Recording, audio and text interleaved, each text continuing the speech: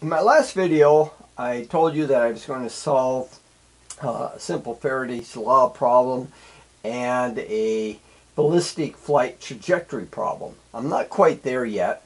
I've gotten distracted. A viewer of Dr. Walter Lewin, a professor at MIT, had brought to my attention a problem that he posted. This is his problem number 57 on his website. He posts a bi-weekly physics problem for people to solve. They're rather interesting.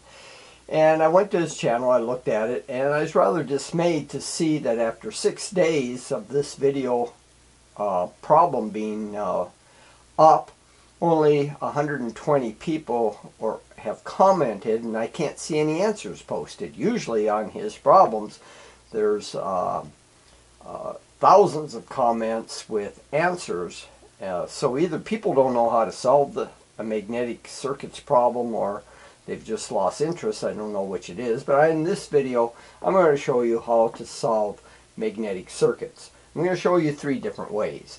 I'm going to show you an analytic method, a graphical method, and an iterative method. Magnetic circuits are interesting. They have an analog in the electrical world. In electric circuits, we generally have an electromotive force, a voltage source that drives the circuit, and you can have resistances that, along with the voltage, establish what current flows. And in a series circuit, the current flows continuously through the circuit. It's the same value through each element. And we have an analog in magnetic circuits that rather than electromotive force, we have what we call a magnetomotive force. And rather than resistances in the magnetic world, we call it a reluctance. And the current that flows continuously through an electric circuit, it's the flux, the magnetic field lines that flow continuously in a series magnetic circuit. Now, I'm going to show you an approach using Maxwell's equations. Maxwell's equations are 4 equations that describe all of electromagnetic phenomena. And the equation that we're particularly interested in is called Ampere's law. In Maxwell's equations, Ampere's law is stated in this fashion: that the curl of H is equal to the partial derivative of the electric flux density D with respect to time. These are partial derivatives, plus the conduction current density. Now, you don't have to know a lot of mathematics. I'm just showing for people that are of interest in Maxwell's equations how this applies to this particular problem. This is partial of D with respect to time. Okay, now what we do, this is called the point form or the differential form of Ampere's law. We apply Stokes' theorem to this, which takes us from a surface integral to a line integral. So first we integrate through this equation with a surface integral. So we take the curl of H, we dot it with a differential area vector, and we integrate over some surface that defines the area, and we apply this on both sides of the equation. So we have partial d with respect to t dotted with the area plus j dot dA over that same surface. Now we apply Stokes' theorem. Stokes' theorem takes us from an open surface integral into a closed line integral. So we write this as a closed line integral of h dot dl, that's equivalent to that integral, is equal to, again, we just keep this integral the same, and the integral of current density, J is current density, over a cross-sectional area is just the current. This is called conduction current. This J has to do with free charge flowing in a wire or a circuit. So I'll just call this conduction current. Now, the line integral that we choose, the closed line integral, is the perimeter of the surface. In here we have an open surface, something like, say, like this, where this is our surface. The perimeter of the opening is what defines the perimeter for integrating the path. This is Ampere's law in integral form. Now, this current, this represents a current, because if we pull the integral through, and we have the partial with respect to time of the integral of the surface of d dot dA, this is charge. D is charge density in the electric world.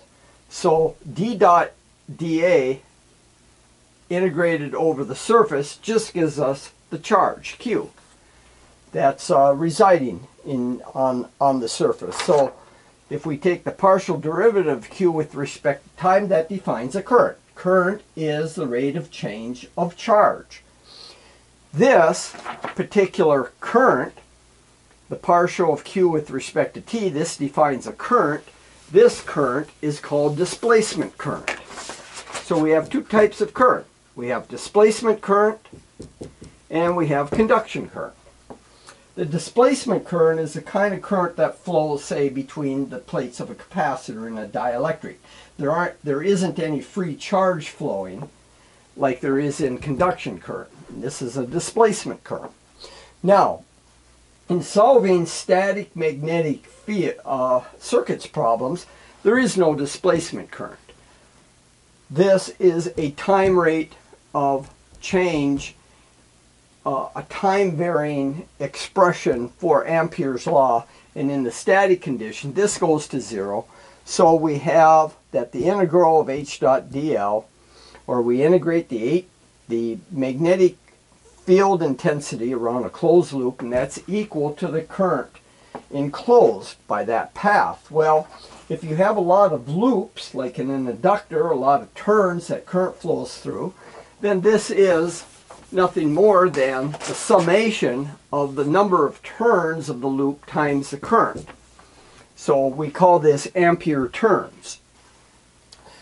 And h dot dl is every part of the circuit, if h changes over different sections, we take that value, multiply by the path length that the h is present in that particular section, and we sum all these up, and that's equal to the current enclosed. Now, what that looks like is something like this. Say you have a some sort of a magnetic circuit. Magnetic circuit is like a transformer or an actuator, relay, something like that. So if we have say a magnetic core, this could be like a steel rod bent into a shape where we have an air gap in there, and we wind some turns around it, and we shove a current through that N-turn coil. This is our ampere turns. N times I is equal to the H field, which would be in this direction, our H. So in the core, we can call that H core, and then in the gap, we can call this H gap. And this would be the length of our gap. And then around the center of this core, that path length, we can call that length of the core. So or ampere-turns is going to be equal to the H field in the core times the length of the core plus the H field in the gap plus the length times the length of the gap.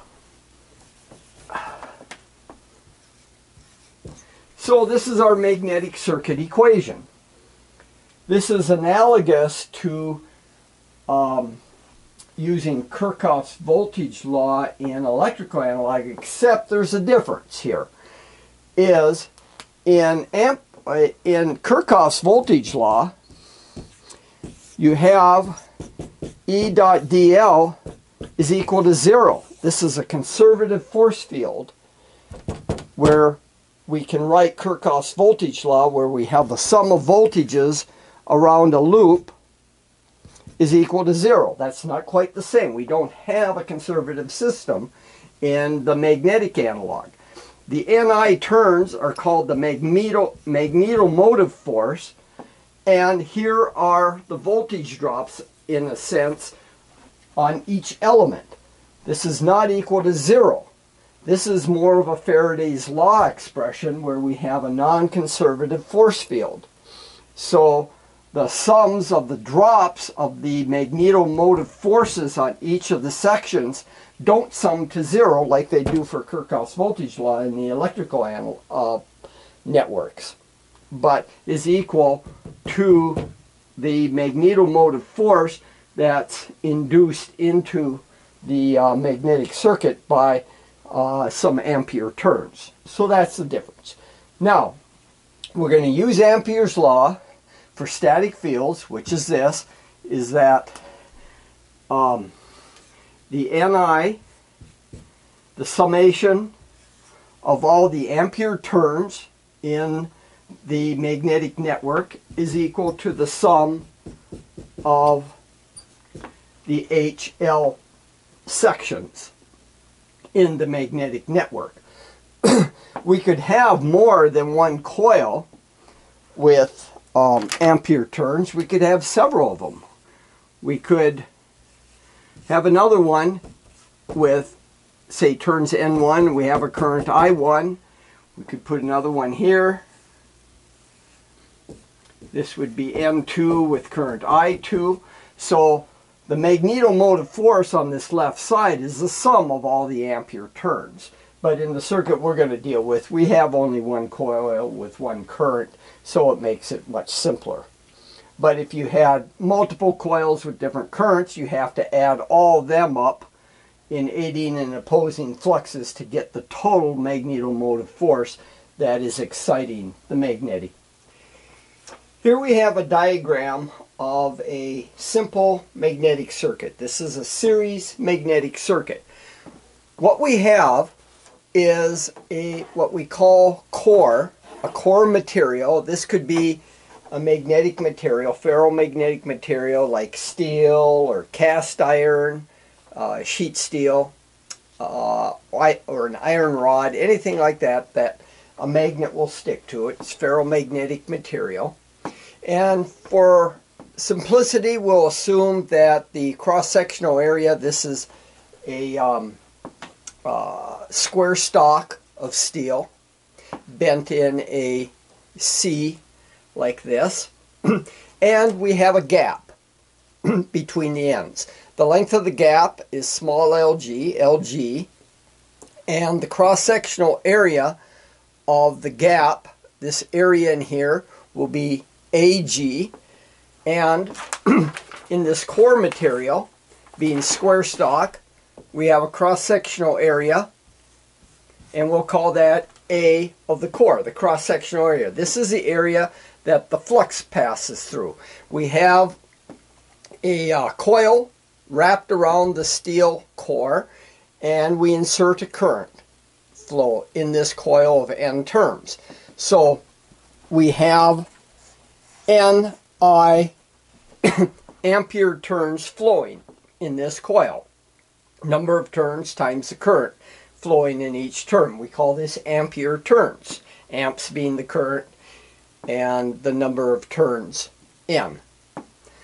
This is our magnetomotive force. This establishes a flux flowing in the core, a magnetic flux, and the direction of the flux is given by the right-hand rule. If the current flows through the coil in this direction, it establishes a magnetic field curled around the wire in the direction of your fingers of the right hand. So that means then this green, which would be our magnetic flux lines, are flowing in a clockwise direction with the coil wrapped in this orientation with a current flowing into the wire, a positive current flowing in. And this flux flows through the core and the air gap. Now the key point here is that in a series magnetic circuit, the flux is continuous throughout, just like current in an electrical circuit is continuous throughout a series network. So the flux in the gap is going to be equal to the magnetic flux in the core. Those are equal this in a series magnetic circuit. Now, we use Ampere's law that the number of ampere-turns, the magnetomotive force, is equal to the H in the core times the length of the core plus the H in the gap times the length of the gap. This is Ampere's law that we just talked about. That the ampere-turns or magnetomotive force around a magnetic circuit is equal to the sum of the products of the magnetic field intensity times the length of the segment that that particular field has a constant value in. So we sum up all these different sections in a series magnetic circuit. So this is the key equation, Ampere's law. We'll be using this equation for setting up our equations for solving the magnetic circuit. Now, in general, the magnetic core materials are nonlinear. They look something like this. If I plot H on the horizontal axis and the B field, the magnetic flux density on the vertical axis, the relationship is nonlinear. This is called a BH curve. And B is related to H through a parameter called the permeability, mu. So B is equal to mu H. But for ferromagnetic materials, mu is a function of H also. It's not a constant. If mu is a constant, then our BH curve would be a straight line, like this, where mu never changes. It would have a value, a slope of mu, which would always be the same. It'd be constant, but in general, magnetic materials are not linear. They're very nonlinear, which makes solving a problem like this in general much more difficult than solving electrical networks, because in electrical networks we invoke Ohm's law. Ohm's law is a linear relationship between voltage, resistance, and current. That's a linear relationship. And if I were to plot voltage versus current, we would get a straight line, and the slope would be the resistance. However, we can see in a magnetic network that such a relationship does not exist. We have B equals mu H, but mu is a function of H. Whereas in electrical networks, R is not a function of the current. So this is a constant, and Ohm's law is a linear relationship. So we have to take this into consideration in general, is how to handle a nonlinear problem. Now, in Professor Lewin's problem, he basically posed a problem like this. He gave the value for the air gap. He assumed that the area of the cross-sectional area of the gap and the core were identical. That the length of the gap was 2.5 millimeters. The number of turns is 130. The current flowing into 130 turns is 15 amps. And he made the problem very easy for you because he assumed, he gave you the value of mu in the core. He told you that value. Now in general, you won't know that value. You have to determine it from the nonlinear characteristic and knowing the magnetomotive force that's being applied to the network to determine mu. But he made it very easy for you. He told you what the mu in the core is, so that makes it very simple in solving this problem. We can solve it analytically if we know what the permeability of the core is, and I'll show you that right now, how this is solved analytically given the value of mu. Now, the magnetic circuit that Professor Lewin gave, rather than made of square stock in a bent into a rectangular shape, he gave it as a round rod and bent into a nice continuous ring that has a radius cap r we call that the mean radius. Whenever you bend something in a circular form, you have two radiuses. You have an inner radius and an outer radius, and you average them when solving magnetic circuits, and this is called the mean path length. So our capital R that is given is 8 centimeters. The cross-sectional area of both the core and the gap is given as 5 square centimeters, or 5 times 10 to the minus 4 square meters. We have 130 of these turns wrapped around with a current of 15 amperes flowing through 130 turns. So our Ni, ampere turns, is 130 times 15, which is 1,950 ampere turns. Okay, a few relationships that we need to know is B is related to H through the permeability mu, and like I said, in general, mu is not a constant. Mu can be related to the free space value. We call the free space value of mu, mu zero. And mu zero is a constant. It is 4 pi times 10 to the minus 7th henries per meter. This is exact, not approximate. So mu is the free space value times a correction factor, or a figure of merit called the relative permeability, mu sub r. Professor Lewin gives this as 2,500. And I'll call it mu r, the relative permeability in the core. Mu rc is 2,500. It's a unitless number. Now, the flux in the core is related to the magnetic flux density times the area. So B times the area gives us flux. Now we start with Ampere's law.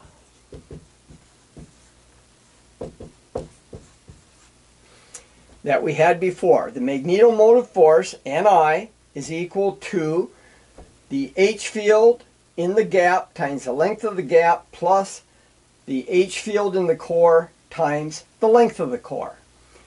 And we have a continuous, or we have a series magnetic circuit, so the fluxes are continuous. Whatever flux flows in the core jumps through the air gap with the same value. The same amount of flux appears in the gap as appears in the core.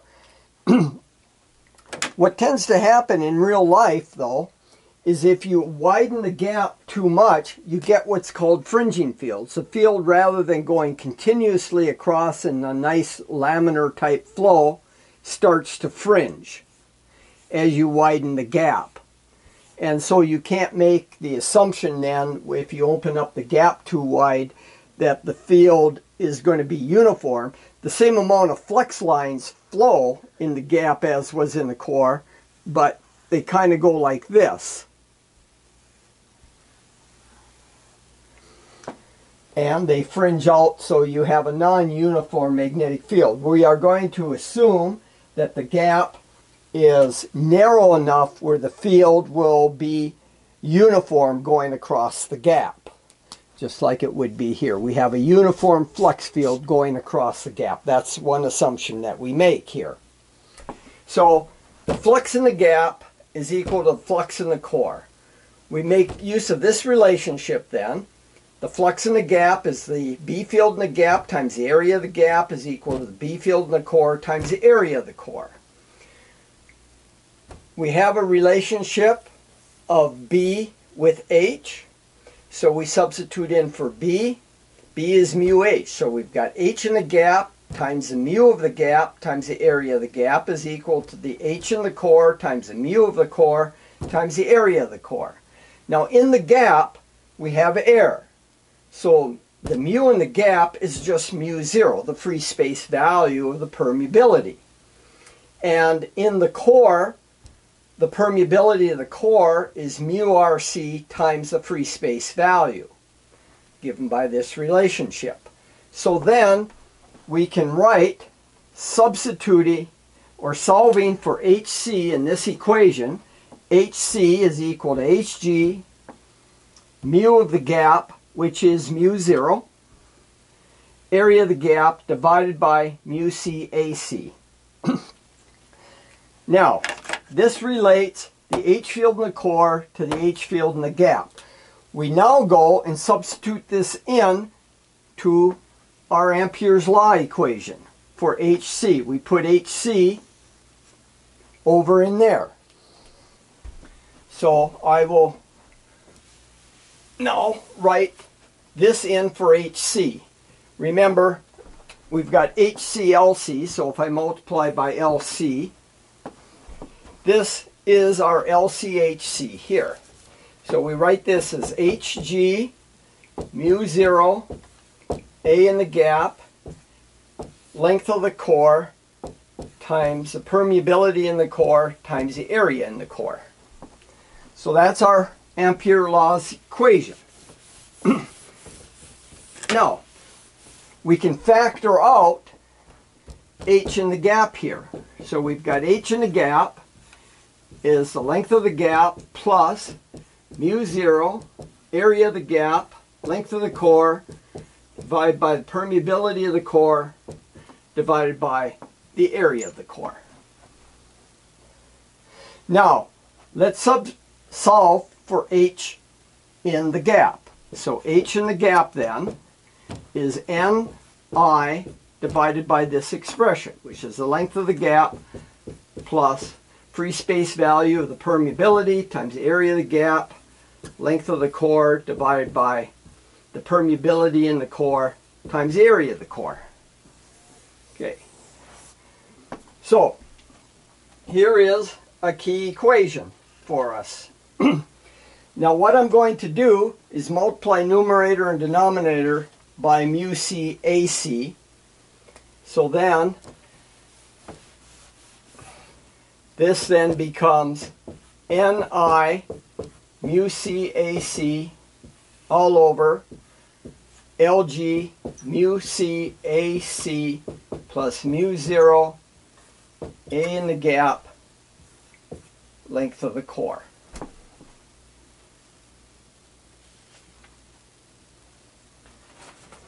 Okay, now let's go ahead and make our substitution here. We know that for this particular problem that the area of the core is equal to the area of the gap. So we can simplify this equation. AC and AG are the same. So the areas appear in every term, so they cancel out.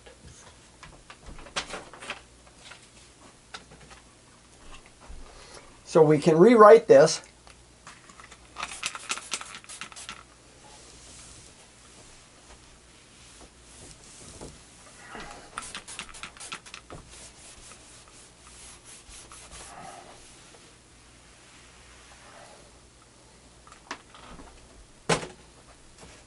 in this fashion now.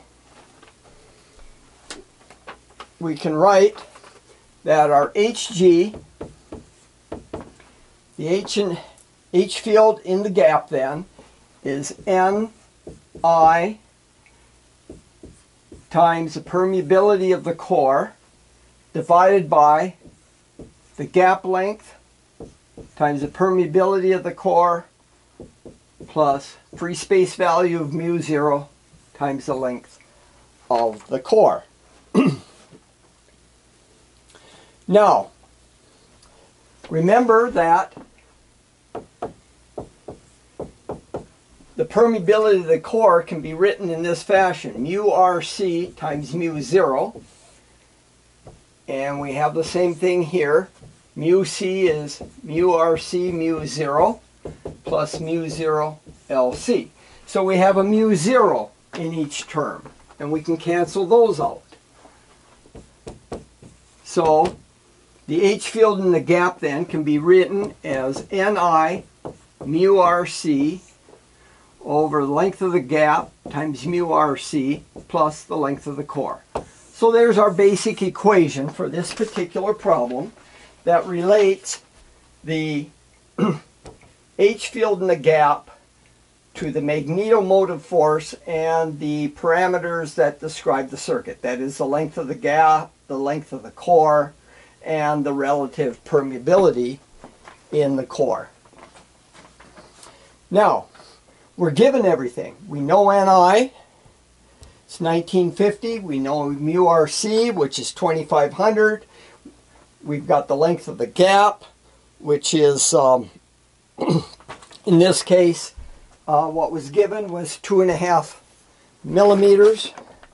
Length of the gap is 2.5 millimeters. And given the radius, we can compute the mean path length for the length of the core.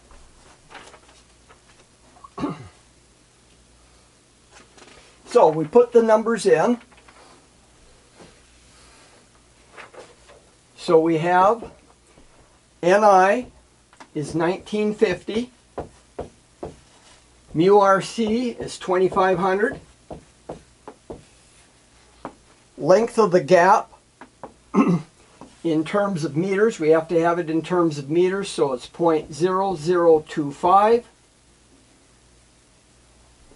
and then we multiply that by 2500, which is mu RC, and then we add to it the length of the core, the mean path length of the core. Well, LC, since it's a circular path, is going to be 2 pi times the radius, cap r, minus the length of the gap. So if we put the numbers in, you can check this out, is 2 pi r, where r is 8 centimeters, or 8 times 10 to the minus 2 meters. This number comes out to 0.50015 meters. That is LC. So we put that in here, 0.50015. So we can get our value for the H field in the gap. Hg then, cranking this out, comes to 722,206 ampere-turns per meter. That's what that comes out to. Now, since the B field in the gap is the permeability of the gap, which is the free space value mu 0 times the H field, this is 4 pi 10 to the minus 7th times 7.222 times 10 to the 5th. And if you multiply this out, 4 pi is a little more than 12 times 7.222, 12 times 7 is 84. So this is going to come out to the number Bg. If you crank this out, you get 0.90755 Teslas. Tesla is the unit for magnetic field or magnetic flux density. This is a Tesla.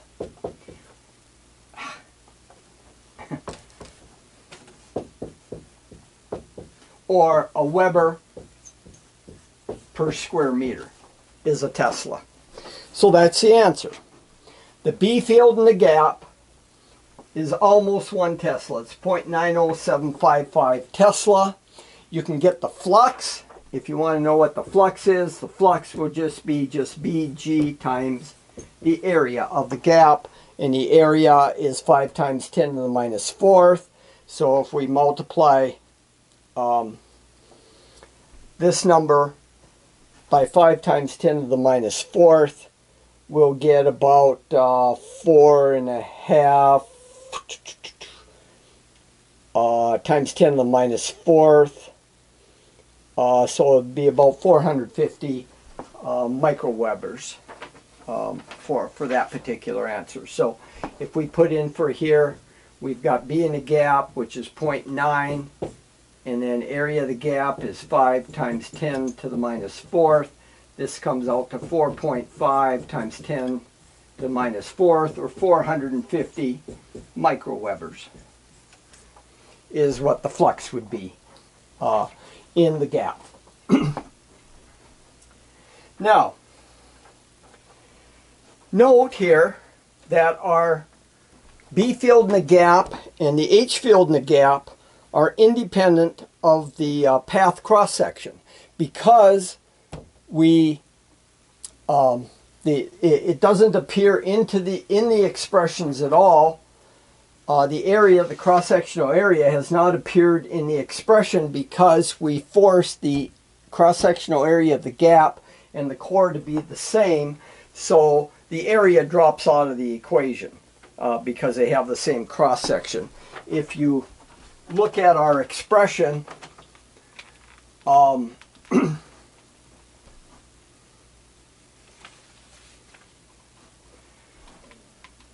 right here is our H field is just Ni times the relative permeability over the length of the gap times relative permeability times the length of the core. Area does not appear in the section. Now, if we look at this a little more carefully, let's rewrite this equation right here in the following manner. I'm going to divide through by the relative permeability. So this becomes Ni over Lg plus Lc over mu Rc. Now, for good magnetic materials, the relative permeability is much, much greater than 1. In this case, it was 2,500.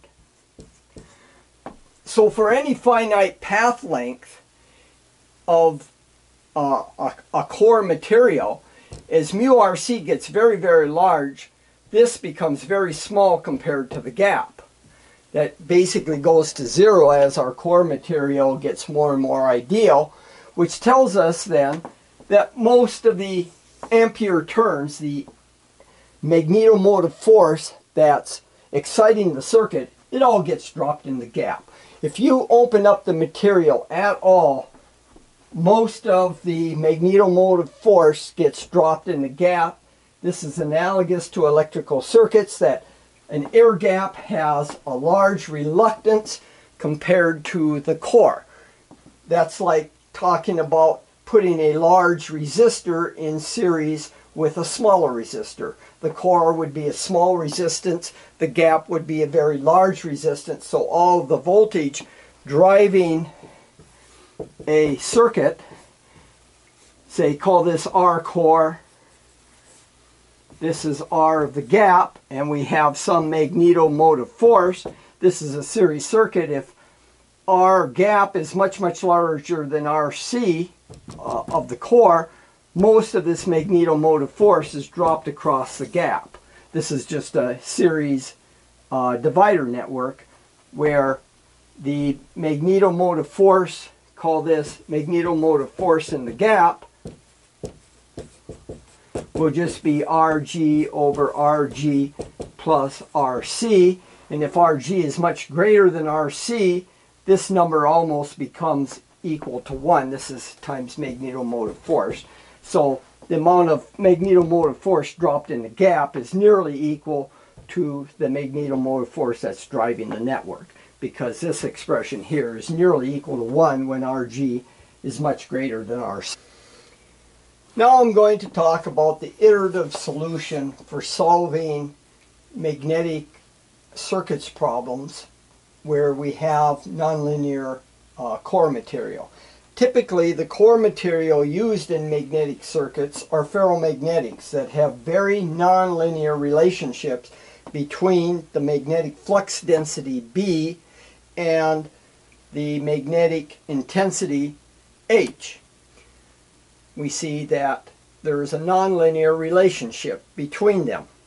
The BH relationship is generally presented in a graph called the BH curve. For any type of magnetic materials you purchase, you can get the BH curve for that material that tells you the relationship between the magnetic field intensity and the magnetic flux density. Now, here are two BH curves. This is representative of what is sheet steel, the green curve, and the blue curve is representative of cast iron. The nature of BH curves are such that a magnetic material will saturate if you impart too large of a magnetomotive force, or the ampere-turns, to excite the material. It eventually top out and saturate. This region is called the saturation region. And we can reverse the direction of the current so that the curves become symmetrical. Here we have positive H, here we have negative H. That just has to do with the direction of the current going through the coil that excites the core material. So it's going to be a symmetric curve. In this region here, we call this the linear region. Here the permeability remains fairly constant, regardless of the value of H that is inside the material. And then it'll start topping out and saturating if you increase the H beyond the linear region. For sheet steel, the saturation tends to be upwards of about 1.5 Teslas, 1.4 Teslas.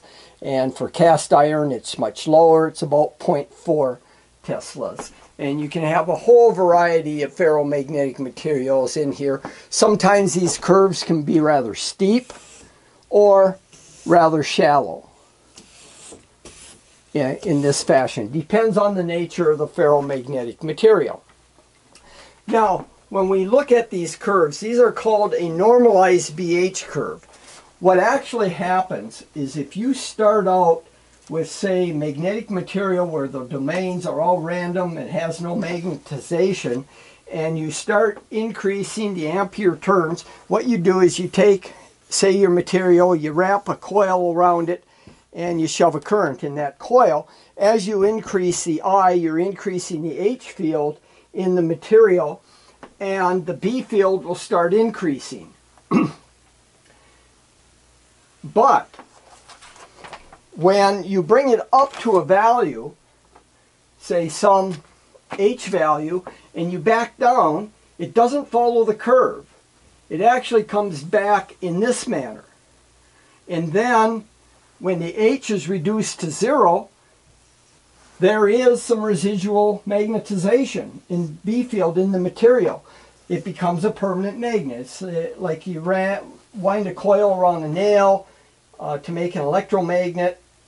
If the nail was initially unmagnetized, if you shove a current through a coil and then reduce the current to 0, that magnetic material or that steel will become a permanent magnet. It will retain some of the field. We call this a permanent magnetization when the H field has been reduced to 0 and there's a residual magnetic field in there, the magnetic domains become aligned to create a permanent magnet. We call this the retentivity of the material. You reduce the excitation to 0 and there's a permanent magnet. Some residual field left over. That's the retentivity of the material. Now, if you reverse the current flow to destroy the permanent magnet, then when the H gets to a certain value there, we call this the coercitivity.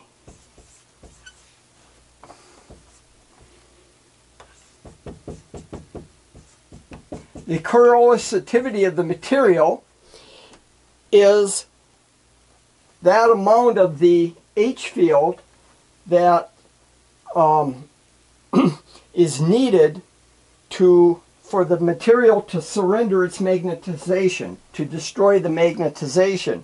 It's a measure of the ability of a ferromagnetic material to withstand an external magnetic field without becoming magnetized. So we have two important points.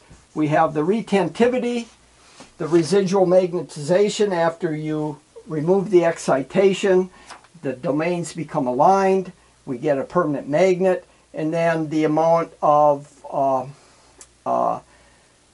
reverse H field to drive the magnetization to 0, which is called the coercitivity. Now, if we continue going in the negative direction, our magnetic field will follow this, and then if we reverse and go back in the positive, it goes up like this. It has what we call a property, it's called hysteresis.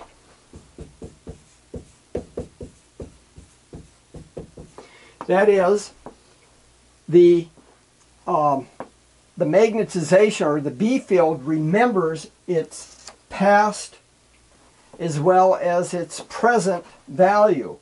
Ferromagnetic materials exhibit this effect called hysteresis. Our B field is not single valued for any given H. So if we select an H, we have two values. It's not single valued. The B field, rather, depends not only on the present values of the H, but also on values from earlier times. So if we, say, go around this hysteresis loop, and if we decrease the magnetization down to 0 and start again, and come up a little further away, what we end up were smaller hysteresis loops like this. And if we trace out the endpoints of the hysteresis loops, this gives us the normalized magnetization curve, or the BH curve. Now, the area inside the hysteresis loop represents losses, heating losses in the core material.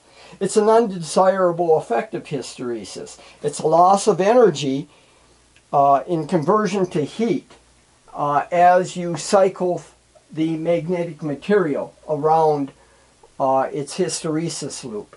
This is what causes heating in transformers, is as you cycle a transformer with an alternating current, you're going around this hysteresis loop and you have heating losses due to the hysteresis. Now, your better magnetic materials for like transformer cores have a very thin hysteresis loop. It'll be very, very thin, so there's very little loss. A thin hysteresis loop represents small losses, and a very fat hysteresis loop represents a lot of losses. This is a characteristic. You'd use something with a fat loop if you want to create like a memory cell. Something that will, this is the type of material they used to use for core memories, where you'd maintain a large retentivity, and it wouldn't flip until you drove a current in the opposite direction to cause the magnetic field to flip, so your coercitivity would be down in the reverse direction. This would create a bit, a 0 and a 1. A magnetic field in one direction would represent a 1, a magnetic field in the other direction would represent a 0. So you'd choose a material with a real fat hysteresis loop for that sort of a function. Now we're going to use the BH curve I just showed you to show you how to solve a nonlinear magnetic circuit through iteration. Okay, now we're going to use iteration to find the magnetic field in the gap, the B field in the gap. We designate as BG in the air gap here. Now, from Ampere's law, we know that the ampere-turns, the magnetomotive force, is equal to the H in the core times the length of the core plus the H field in the gap times the length of the gap. I will designate HCLC as the ampere-turns in the core, and HGLG is the ampere-turns in the gap. From Ampere's law, you will remember that H dot dl is equal to the ampere-turns. So this is just H1L1 plus H2L2, so on, is equal to the ampere-turns. So they have the same units. HL is the same units as ampere-turns. So the portion of the ampere-turns that can be related to the core, I'll call NIC, and the amount of ampere-turns that could be related to the gap, I'll call it Ni of the gap. So in the iterative solution, what we do is we first make a guess, a wild guess, as to how much of the magnetomotive force, the total Ni, which is, we have a coil of N terms and we're putting a current I through it, how much of that Ni is dropped in the gap and how much is dropped in the core. So what I'm going to do is we make this guess, then from the ampere-turns in the core we compute the HC, and then we go to the graph. This will be our graph of the core material. So once we know, given the amount of ampere-turns that we're going to allocate to the core, we compute what the corresponding H field is. We go to the graph, find that value of H, and then go off up to the graph, the curve, and read what the B field would be. And then once we know the B field, we can multiply by the area to get the flux.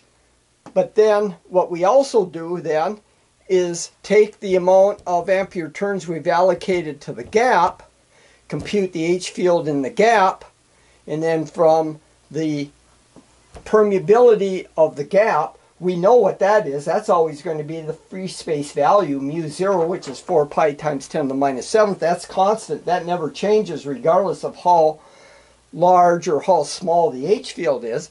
So we compute the B field in the gap. We compare it to the B field in the core. If they match, we're done. Because remember, the flux is continuous throughout the circuit.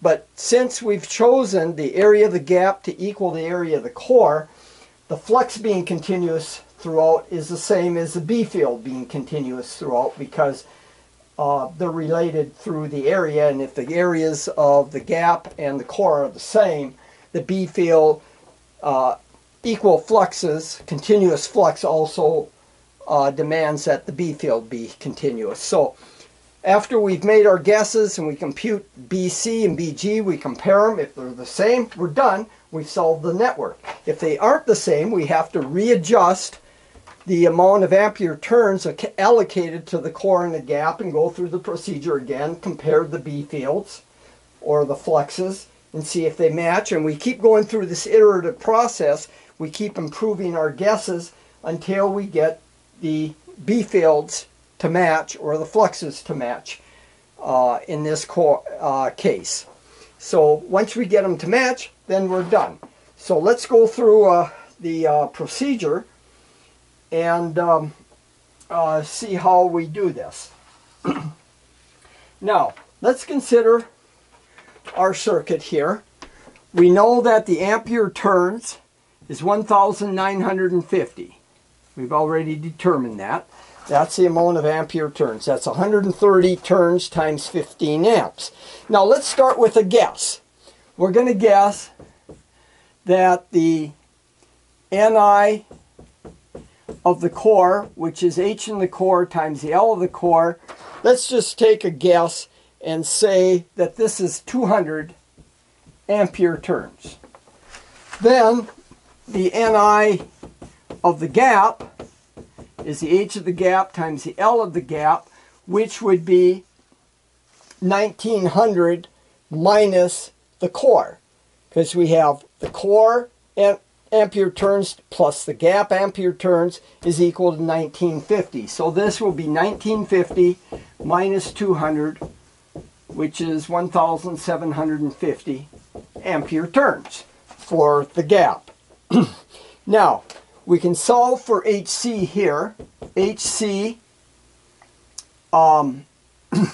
will be 200 divided by the length of the core. Well, we know the length of the core is 1/2 meter from before.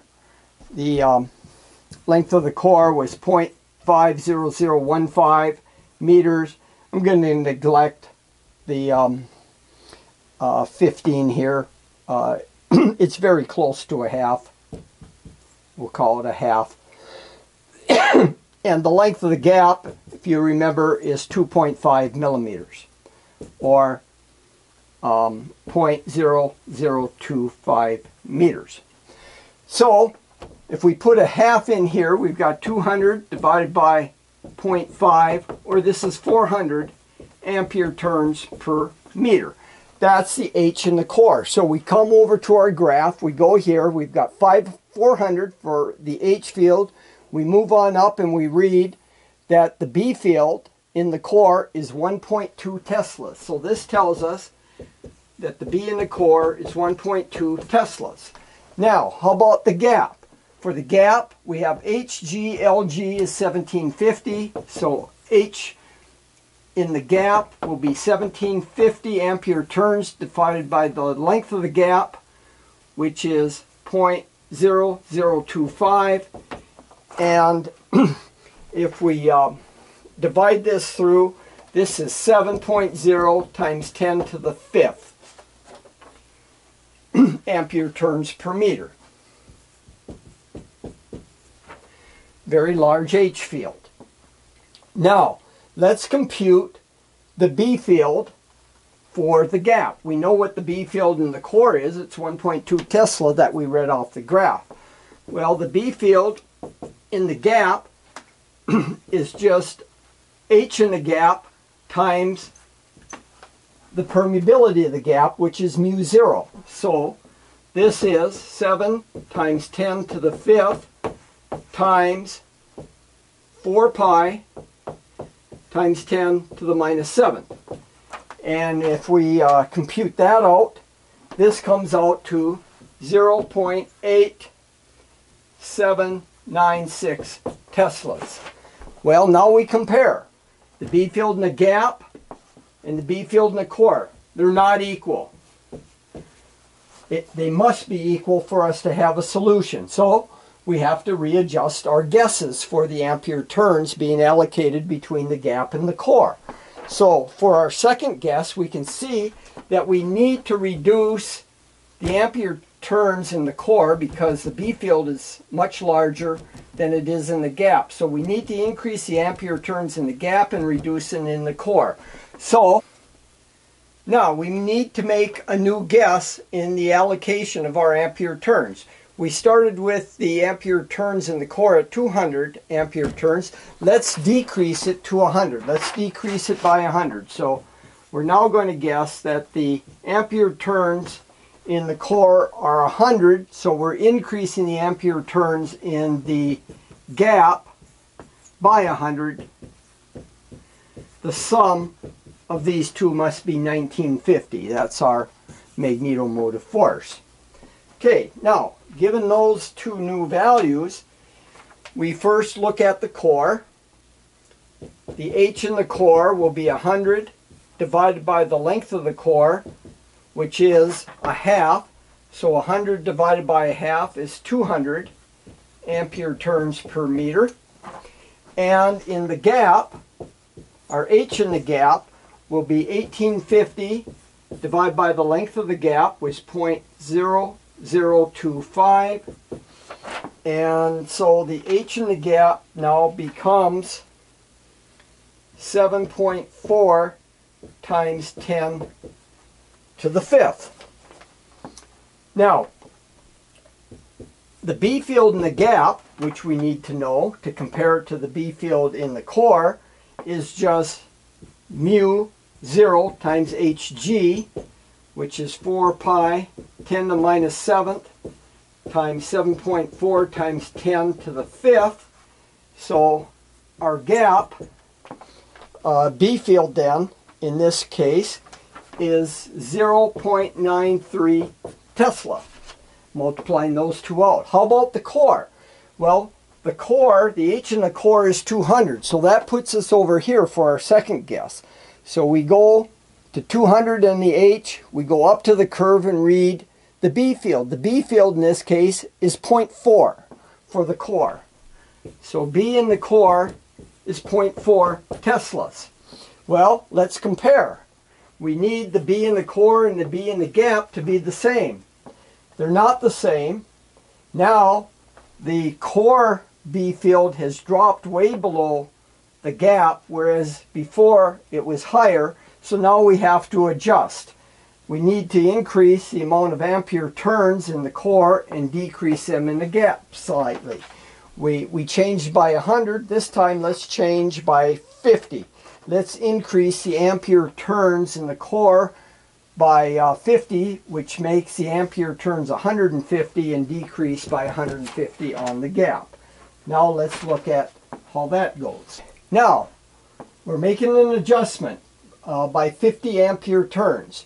We're going to increase the amount of ampere turns allocated to the core by 50 more than the previous guess. So we're at 150 on the core, and in the gap it will be 1950, our Ni turns, the magnetomotive force, less 150, or 1800. These two must sum to give us the Ni of 1950.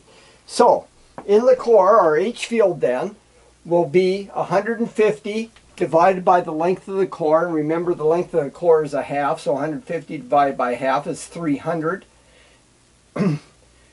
And this is ampere turns per meter. And in the gap, our H field will be 1800 divided by the length of the gap, which is 2.5 millimeters, or 0.0025 meters. So we have 7.2 times 10 to the fifth ampere turns per meter in the gap. The B field in the gap is just the permeability of the gap, which is our mu 0 times the ampere, or the H field. So 4 pi 10 to the minus 7th times 7.2 times 10 to the fifth. This comes out to the B field in the gap is 0.905 Teslas. How about the B field in the core? Well, the B field in the core is, we've got to take our ampere turns in the core, which is 300. So our third guess now, we go to 300. We move up and we see that the B field then in the core, according to the BH curve, is, I'm reading off 0.96, 0.96 Tesla. Comparing them, we're getting very close now. They're almost, they're starting to converge together. So what this tells us here is the B field is slightly greater in the core than it is a gap, so we have to slightly reduce the ampere turns in the core. And I'm going to reduce it by a factor of 10.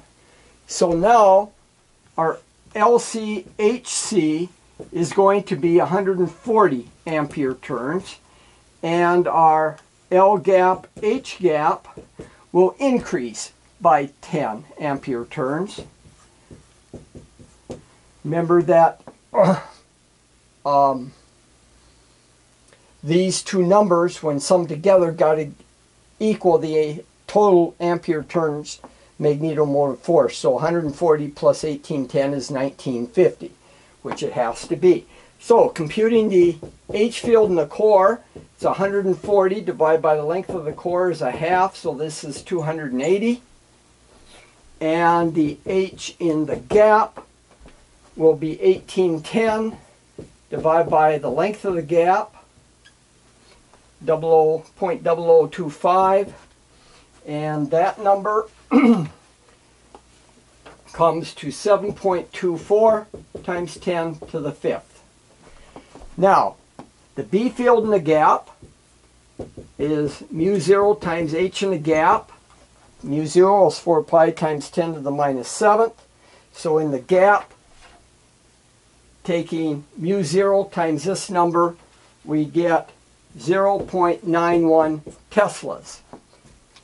How about in the core? Well, with the core, we got to use the H field in the core and go to our BH curve. So H in the core is 280. So our fourth try here, we go to 280 and we go on up, and I read 0.91. So B field in the core is 0.91 Tesla. They agree. So we're done. We've solved the operating point of the magnetic core. Now, this is the same value that we had before when I computed analytically Lewin's problem. The reason for that is I happen to choose a BH curve where in the linear region the permeability, the relative permeability is 2500, just like Professor Lewin chose. So as long as the relative permeability is 2500 going through the operating point that Lewin chose for his problem, the iterative method is going to agree with the analytical calculation that we did earlier. So we have confidence that the iterative technique worked. Now, let's try the iterative technique. I'll show you how to do a bookkeeping method to make it go easier, not quite so messy here. Let's increase the width of the gap. Let's double it. Rather than having the gap being 2.5 millimeters, let's make it 5 millimeters and see what we end up with for an operating point, what the B field is inside the gap when we've doubled the gap width. We've now increased the length of the air gap by a factor of 2 to 5 millimeters. Here's our magnetic circuit.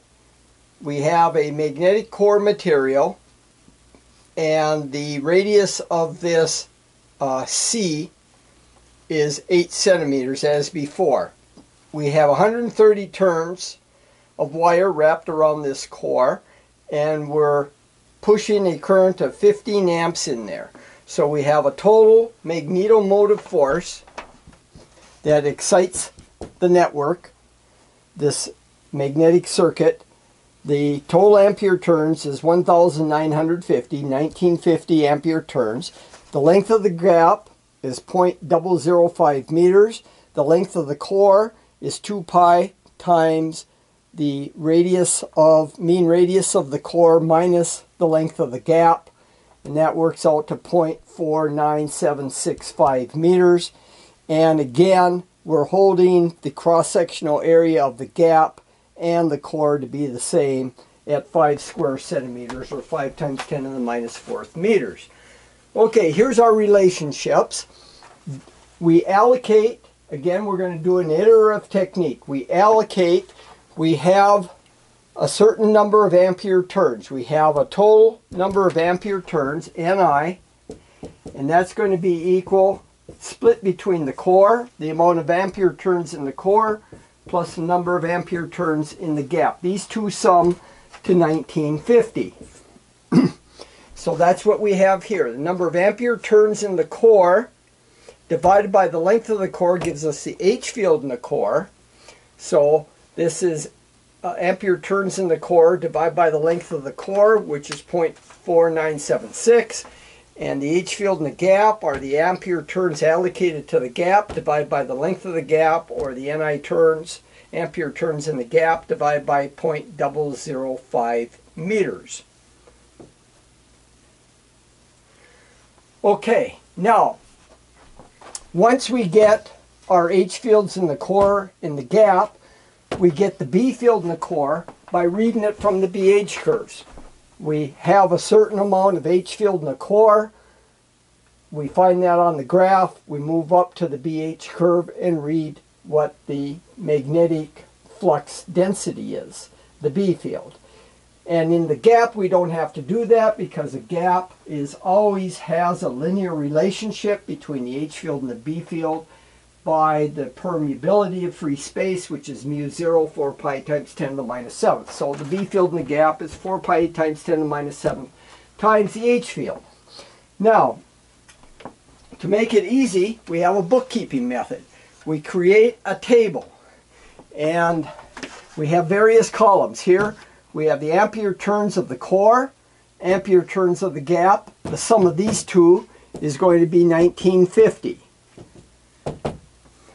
So we have the freedom to choose how many of the ampere turns we allocate to the core and how many we allocate to the gap. Then once we have those, we compute the H field in the core.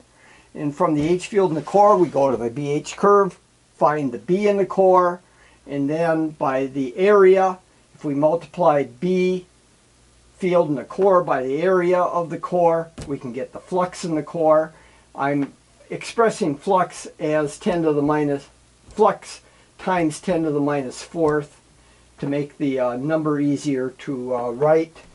And in the gap, the H field in the gap here will be the H field times 10 to the 4th. And we get that from this equation, the ampere turns in the gap divided by the length of the gap, which is 0.005 meters. And then from this expression, we can get the B field in the gap. And then if we multiply the gap by the gap area, cross-sectional area, we can get the flux in the gap. Now, in general, when the cross-sectional areas of the gap and the core are not the same, we need to look for continuous flux. Remember, the flux in a series circuit, magnetic circuit, is continuous. The flux is continuous. The flux is going to be the same in the gap as in the core, neglecting fringing. We're assuming there aren't any fringing fields. So the flux are going to be the same. Now, because we have a special case where the area, cross-sectional area of the core and the gap are the same, we can also equate the B fields. The B fields are going to be the same because the B field, the flux in the gap is going to equal the flux in the core. So this will be B in the gap times area of the gap equals B in the core times the area in the core. This is what we're looking to be continuous across the boundaries from the core into the gap. But since the area of the gap and the area of the core are the same, the B fields are also going to be the same. So in general, you're going to be looking to equate the fluxes rather than the B fields. But just because we have the same areas for the core as the gap, we can also look for the same B fields. So we start. We take a guess.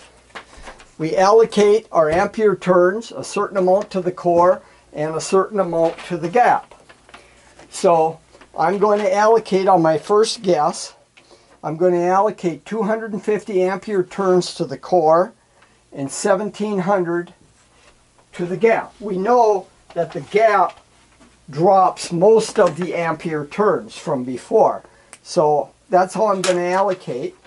Now, I'm not going to do all the computations. You can go and check my computations. But in this case, if we put 250 divided by 0.4976, we get 502 for the H field in the core. We go here, 502, we read off the curve, and we get 1.30 Teslas.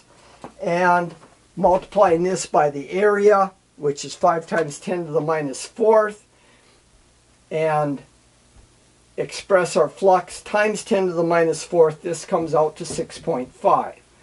Now, in the gap, we have 1700 ampere turns. We divide by 0.005 meters, and the H field times 10 to the fourth is 34.0. The B field in the gap is this times mu 0, or 4 pi times 10 to the minus 7th, and that comes out to 0.427, and the flux times 10 to the minus fourth is 2.136. So what we're going to do is compare the fluxes. They are widely different. There's much more flux in the core than in the gap, and the B fields also are going to differ by the same ratio. So we're not done. Our gas produced a lot higher flux in B field in the core than in the gap. So now we need to reduce the amount of ampere turns in the core to lower this number, and increase by the same amount on the gap to raise this number. So on our second guess, let's reduce the ampere turns of the core to 100. And for the gap, it'll be 1950 less than 100, or 1850 ampere turns. Okay, the H field in the core, it's 100 divided by this number, and that comes out to 201. So we take 201, we go over to our graph, and we read up, and I read 0.42 for the B field on the BH curve. Then we multiply by the area. In the area we get 2.10 for our flux in the core. Now for the gap, we take our ampere turns divided by the length of the gap, and the H field here will be 37.0 times 10 to the fourth. The B field, we multiply this number by mu 0, and this comes out to 0.465, and the flux comes out to 2.36. We compare the fluxes. Now they're getting closer together. The gap has a little more flux in B field than the core, so we need to reduce the ampere turns in the gap to lower this number and raise this number. So let's guess, let's go to 120 for the ampere turns in the core, and 1950 less 120 is 1830 for the ampere turns in the gap. Okay, again, the H field in the core is this number divided by the length of the core. So this comes out to 241. We take 241, we go over to our graph of the BH curve for the core, and we read up, and I see 0.63 for the B field in the core. Multiplying that by the area to get the flux, we get 3.15 times 10 to the minus fourth. Now for the gap, we take our 1830 divided by 0.005 for the length of the gap, and we get 36.6 times 10 to the fourth for our H field. The B field is mu 0 times this number, which is 0.460, and multiply by the area of the gap, we get 2.30. Now, let's compare our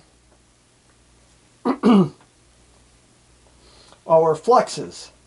Well, we can see that before we were pretty close, but now we're starting to spread apart again. So we've allocated too much ampere turns to the core. The core flux has increased dramatically because of the nonlinearity of the curve. So let's go in between. Let's estimate. We jumped up. We've got a difference here of about 2/3. And so 2/3 of 20 gives us about 14, 15. So let's just increase the core by 5. So we have the ampere turns in the core is 105, and in the gap 1845. Computing the H field in the core, we get 211. We take 211, we go over to the graph and read, and in the graph I read 0.483. So 0.483 for the B field. The corresponding flux, multiplying this number by the area, is 2.42. Now in the gap, we take our 1845 divided by the gap length of 0.005, and we get 36.9 times 10 to the 4th for the H field, multiplied by mu 0. We get 0.464 for Teslas for the gap B field, and multiplying by the area, we get 2.32. Let's now compare, and we can see that these now are getting pretty darn close together. So another iteration would tell us that since the gap has a B field slightly less than the core, on this iteration we need to reduce the ampere turns on the core and increase on the gap. So probably for our next guess, it's going to be somewhere between 100 and 105. We see we were pretty close here where the core was less than the gap, and now the core here is greater than the gap. So it's going to be somewhere between 100 and 105 for ampere turns on the core. So I think on this guess, I would probably go halfway between, maybe try 102 and see where we're at. So if I chose 103, let's see, if I choose 103, then what we find is that the it'll almost be right on. So that's how you do the iterative technique. Build yourself a table so that you can keep track of the guesses that you make on allocating the ampere turns between the core and the gap, and you'll eventually converge to the right answer. And again, we're getting to a point now here. Remember that our B field, when the gap, being the gap, when the gap was 2.5 millimeters, we had 0.91 Teslas. This time we've widened the gap by a factor of 2, so the B field at 5 millimeters is giving us about 0.48, 0.48. So our we've almost reduced the B field by a factor of 2 when we've increased the gap by a factor of 2, which is telling us, if we look at this at 211 for our H, we're still in the linear region, see? So we would expect in the linear region things to behave proportionately. As long as we're in the linear region, if we increase or decrease a gap by a factor of k, the B field will increase or decrease by a factor of k. But if we change the gap, increase the gap beyond, say, 5 millimeters, we're going to start getting in this portion of the curve, so it's not going to change proportionately like it did when we're in the linear region. And I'll show that now in a graphical method.